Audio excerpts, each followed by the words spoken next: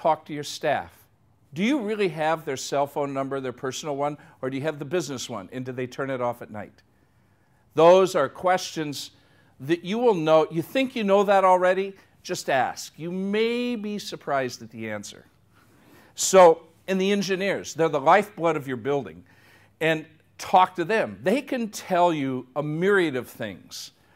How do they, and especially in affordable housing, you have tenants that live there. And a lot of things, you just have a lot of things. You have human life that you have to deal with.